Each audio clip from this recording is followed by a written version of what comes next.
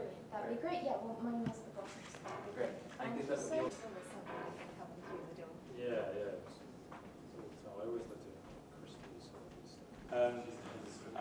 Yeah, we'll do a edit, please.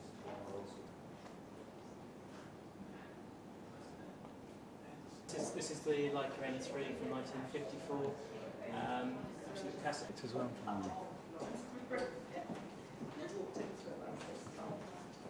We've got 107 Leica cameras, right from the pre-production prototype cameras from 1913 all the way up to some of the digital cameras that were made in the mid-2000s. So it tells the complete history of the Leica camera from a technical perspective, a design perspective, and it's all arranged in chronological order. So it really tells that story in a way that's very distinctive and absolutely unique.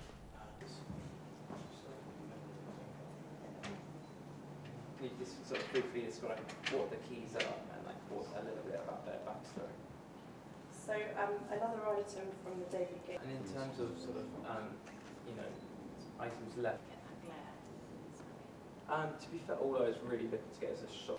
Well, ever since its introduction in 1925 with the first production camera, the Leica found favour with photojournalists. So all of those great names from photojournalism, like Cartier-Bresson, for example, Robert Capa, Nick Ut from the Vietnam War, they all used Leica cameras. The camera was portable, it was compact, it could be carried easily, but also the quality was such that they knew they could go onto a battlefield or into a demonstration situation and come back with pictures that other cameras wouldn't let them get.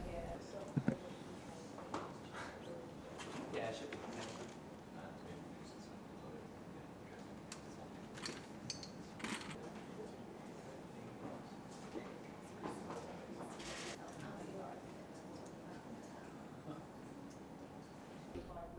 Yeah, as a photo historian, for me, the first production model is always an important one, so that we have the very first version of that camera from 1925 with a particular lens on it. The Leica M3 from 1954 is an absolute classic camera because it was a redesign of the Leica from a technical perspective, but that was a camera that then saw active service in Vietnam, the Korean Wars, and some of those other conflicts in Southeast Asia by some of those incredibly well-known people like David Duncan Douglas, for example, who came back and brought some of these photographs back to the public through press.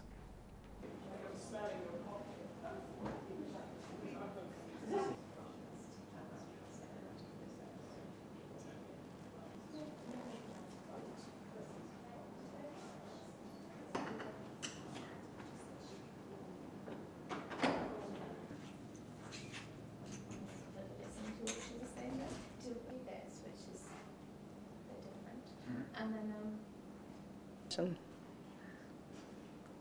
not solid gold.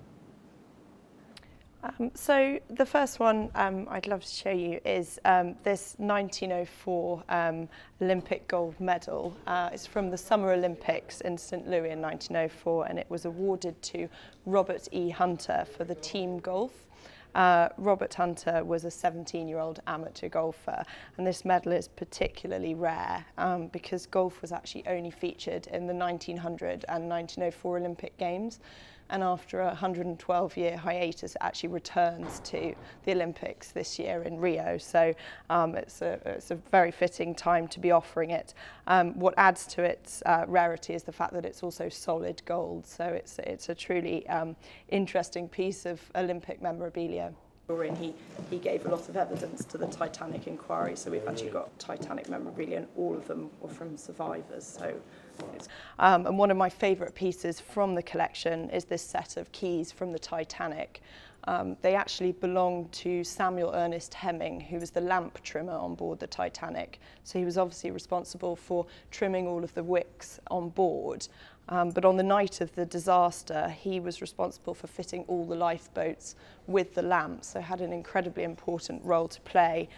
He was actually one of the last people on board the Titanic just as it sank into the water, but luckily he was rescued on a lifeboat, obviously carrying these keys, so they're an incredibly poignant thing to have in your hand.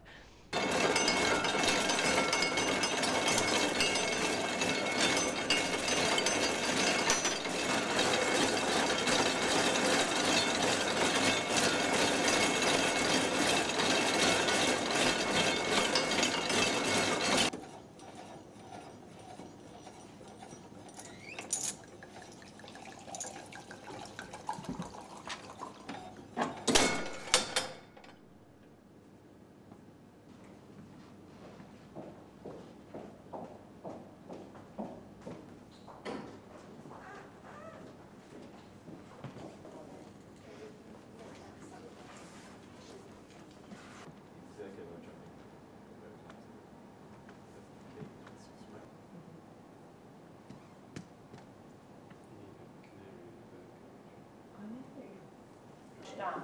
Yeah, they so used to rush down thinking their son was having an asthma. train station. It's relatively close to, yeah. But